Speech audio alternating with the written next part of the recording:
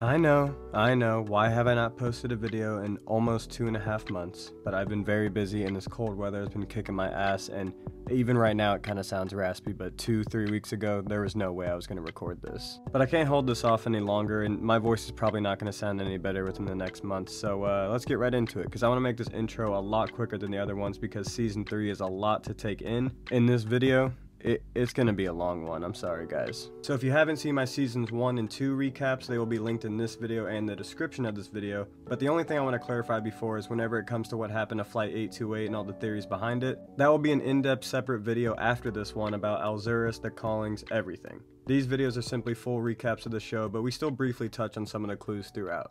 And of course, major spoiler warnings for the entire series.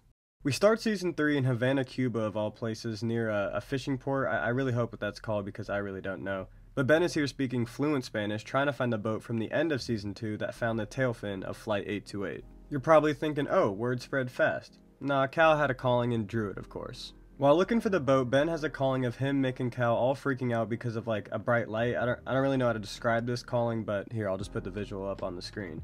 But it felt like they were all going to die according to Creepy Cal. But there was another woman with them, and the three hop on a FaceTime call to try and figure it out. We cut over to Mick, and she's living it up with Zeke on their actual honeymoon because if you remember, he came back to life and beat the Death Date after they seemed to have defeated Jace and his crew. But now that he's back to life, he can't experience calling, so you already know his role was reduced this season. Mick and Zeke's beach house honeymoon is cut short because Mick has to go solve this calling, and then we quickly cut over to a scene of a woman in a cell clearly in distress, most likely held against her will. As we catch up with all the characters, we see that Vance and his team set up Zombie with a little minute clinic where their secret base used to be. Remember, she's off the grid because she literally killed the Major at the end of Season 2. I'm off the grid. Ben finally finds the owners of the ship that found the tail fin, and after he flashes them some money, they lead him right to it. And as he touches it, him, Mick, and Cal have another calling, and it's so strong that it shoots Ben back 10 feet. And the whole time this is happening, some nosy little kid sneaks in and gets it on video. During this most recent calling, Cal and Mick were able to get a better look at the other woman that was with them. Cal goes to the board and identifies her as Angelina Meyer, a fellow passenger. Of course, Ben has a file for every single passenger, and hers says that she lives in Costa Rica, conveniently where Mick and Zeke are on their honeymoon. Back in Cuba, Ben wakes up and it turns out Vance is with them and is running this whole operation. And of course, right as they're about to make the exchange, the little nosy kid showed the security guard the video of Ben touching the tail fin, and he said he wants to watch Ben touch it again. He tries to play it off, but his hand that he touched it with starts literally glowing. Man, I hate that while writing this I have to cut back and forth from different storylines, but that's just how series are written. So back at the Stone House, Creepy Cal says that they need to clean out his room because Ben is going to bring home a visitor. Mick and Zeke are still on the hunt for Angelina in Costa Rica, and her parents said that when she came back, she had lost touch with God, went crazy, and fled. There's another quick scene of Angelina as she is the woman who is locked up, and before it ends, she grabs a knife in desperation. Back with Ben as he tries to talk his way out of this, it goes south and Vance has to step in and take over, but now they have the tail fin and are racing it to the airport to take it home. The Cuban police were alerted and now they're being chased. Vance has to take the fall along with the tail fin in order to get Ben back home, and he is eventually arrested by the Cuban government. Mick and Zeke talk with Angelina's friend and the stories just aren't adding up, so they go back and see her parents, and Mick has another calling. This time it's Angelina and she's about to slit her wrist with a knife from before. Zeke can tell that Mick is onto something, so he fakes passing out while she's going to the bathroom so she can investigate. Turns out Angelina's parents were crazy religious freaks and they have her locked down in the basement and abused her because when she experienced the callings, they thought she was on some devil shit. But Mick and Zeke take her back and Ben swoops him up in the plane from Cuba. They have a nice little welcome back montage and Cal says to Angelina, "We've been expecting you." Yeah, as you could guess, she was the visitor. The Major's daughter pulls up to the station about her mother's disappearance, and Jared, not knowing who the Major really is, sees it as a normal suspicious case to hop on, and the more he looks into it, the worse it is for everybody else. Back at the Stone House, Mick and Ben struggle to comprehend how the tail fin of Flight 828 could be in Cuba when they watch the plane blow up right after it initially returned. Ben says that he's had multiple callings of the plane exploding in midair, and he's starting to think that the plane did explode and that they died that night in 2013. The idea of resurrection gets brought up, and Ben starts talking about the Flight 828 incident in a religious sense. The final scene of this jam-packed episode 1 is Jace and his crew's bodies floating up from the lake because it's now unfrozen, and this motherfucker Jace wakes up. Like, bro, we just added in the fact that the part of the plane was found in the ocean, Angelina is a new character, Jared might fuck everything up for everybody else, and now these dudes are back. Man, I'm telling you, this season is a lot, so each episode I'm gonna have to go into detail about damn near everything. Episode 2, Deadhead, starts with Angelina back at the Stone House having a calling of her being chased by like an angel of death with peacock wings. I guess that's how I would describe it. But downstairs someone knocks on the door and it's some agents from the Pentagon looking for Ben, because they got word of an American plane fleeing Cuban officials and they know that Ben was on that plane, but they don't know who he was working for. But of course one of the agents was Vance's old partner that helped Ben in the past and knew Vance faked his death. And as he leaves he tells Ben, "The truth shall set you free." Mick finally goes back into office, and apparently after what happened with Jace at the end of season 2, her job was on the line, but the captain stepped in and put in a good word for her. But now that Mick is back, she's really serious this time and says either follow the rules or quit right now. Mick says she'll follow the rules, which, with her, I think anybody would. But she gets footage from somewhere near the lake and it shows Jace and his crew submerging from the water and walking out. News gets back to the Stone family and everybody's freaking out because they know Cal and Mick are the main targets. But they were only dead for 48 days, so they now only have 48 days left until their death date. So Grace has the idea of hiding Cal until they die at her stepbrother's cabin. Mick and McCamey go to investigate the lake where they hear a lady screaming for help, and it turns out Jace tied the lady up and her spouse, killed the man, and then left her to die. And she said one of them kept yelling, "What month is it?" Angelina's calling keeps getting stronger and Olive wants to help her figure it out, but Grace wants everyone to come to the cabin, so now they are split up and only Grace and Cal are going. The rest of the episode is filled out with Grace and Cal making it to her stepbrother's cabin, but first she has to make amends with him. Angelina and Olive follow the calling and it leads them to a photo of Angelina in front of a slushy place. At the same time as Jace, his brother, and Corey are on the run from the cops, they struggle to come to grips with the fact that they died and came back to life. Jace's brother Pete is truly a nice guy at heart and reminds Jace of the olden days when he worked at, you guessed it, the slushy spot. Jace pretends to have a change of heart and drives them back there, but actually just wants to rob the place. Earlier, Olive and Angelina went to the slushy place and Angelina dropped a picture, and when Jace and his crew pulled up, Jace's brother noticed the picture on the ground and he was in the background. He sees it as a sign and stays and gets arrested, and Olive and Angelina go back to get the photo and they all find out Jace's brother is enamored with Angelina, thinking this photo means they're meant to be together or something. The other storyline we follow is Ben tries to tell Vance's wife that Vance is held up in a Cuban prison and he gave Ben his wedding ring so he could give it back to his wife. Inscribed on the ring was, "The truth shall set you free." That I cannot say it, I've tried it like 10 different times. But that's the same thing that Vance's old partner said to Ben earlier. And that same phrase is written on Vance's gravestone, so he goes there and Vance's partner Pal is waiting for him there, and once he hears that Vance is alive and with the tail fin from 828, he's on board with helping with everything. The episode ends with 3 things glowing: Ben's hand, a sample from his hand that Sanvi took, and then the handprint on the tail fin. All looking like the same glow from the Alzurus' textbook that we've seen multiple times throughout the show. Episode 3 starts off with Vance being interrogated by the US government after they captured him from Cuba. And faking his death for 18 months and going against protocol has them bringing up charging him as a spy. So yeah, he's safe for now, but I'm not sure how much longer we'll have him on the team. Either way, the government now has Flight 828 back on the forefront. Jared is still peeking around about the Major's disappearance, and Ben and Mick tell him about the Major faking as Sanvi's therapist, and now he's gonna go suss her out. Great. Just a quick note, Cal sees a peacock in the forest, and I'm telling you guys, the mystery of the peacock is very important to the story, but again, we're gonna discuss that later.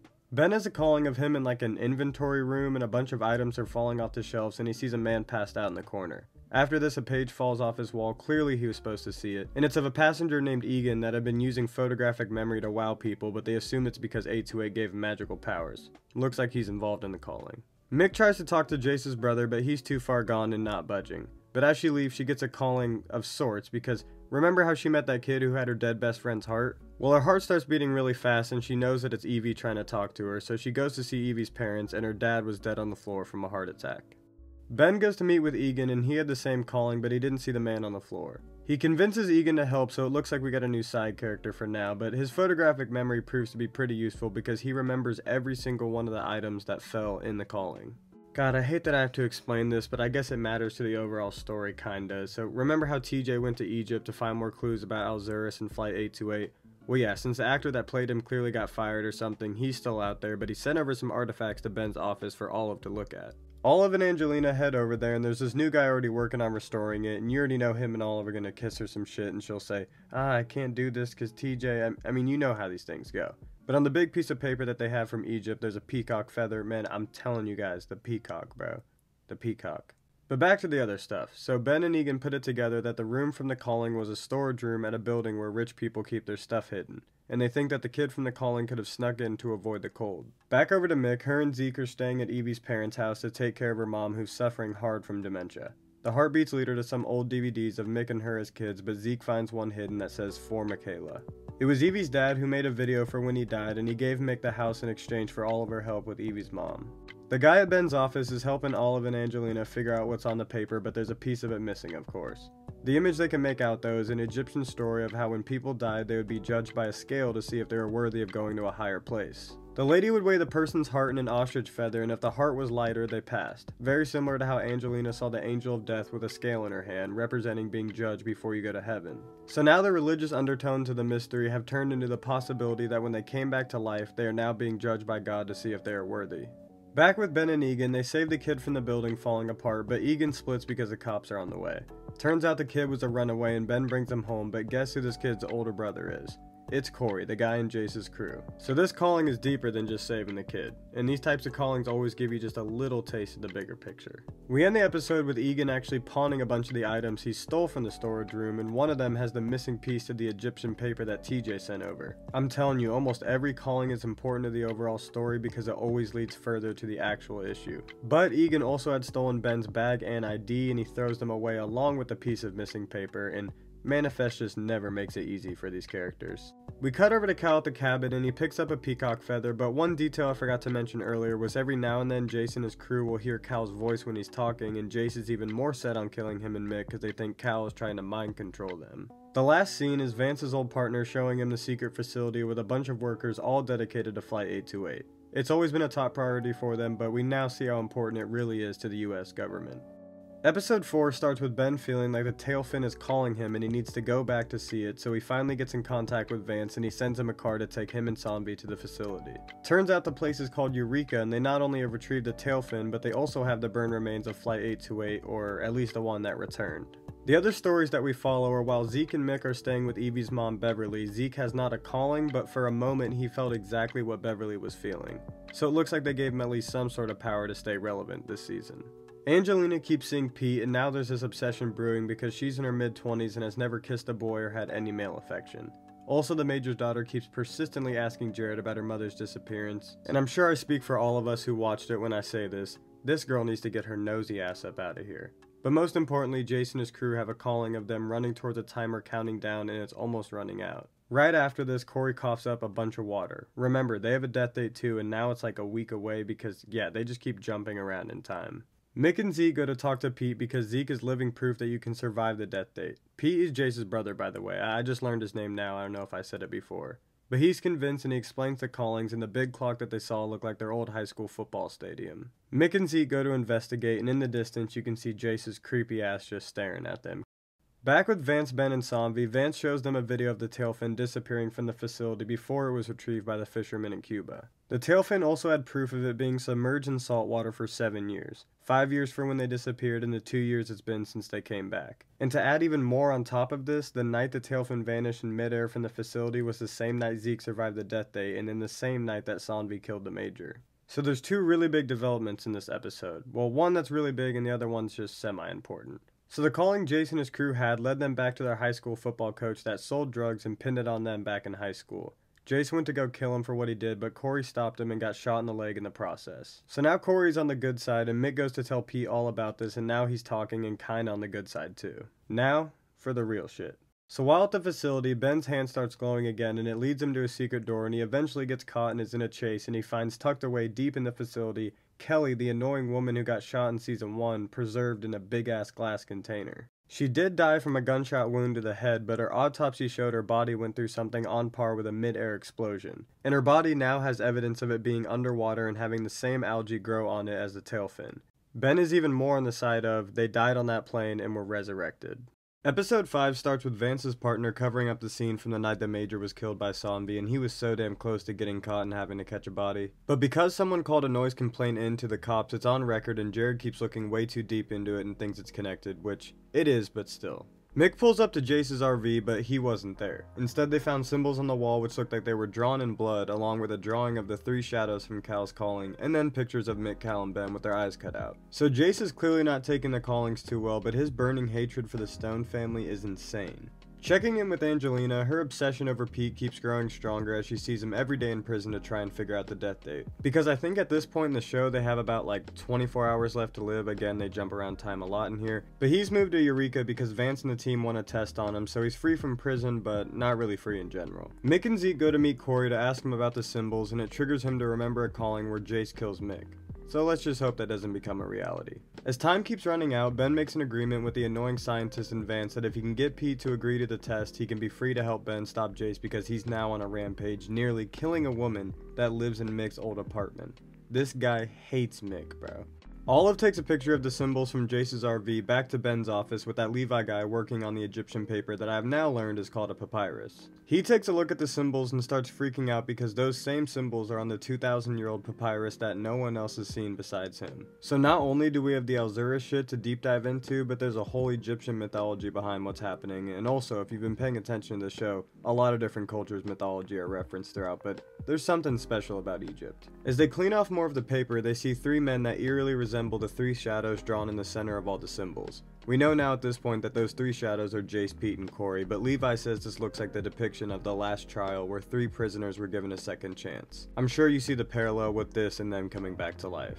The first prisoner in the story chose love and was rewarded with a companion, Pete and Angelina. The second chose to get closure on past grievances, Corey, but the third chose vengeance and quote-unquote a river of blood was shed, Jace. So this is actually a test for the three of them to get redemption, and I think you can assume what would happen if Jace still chooses vengeance before the time is up.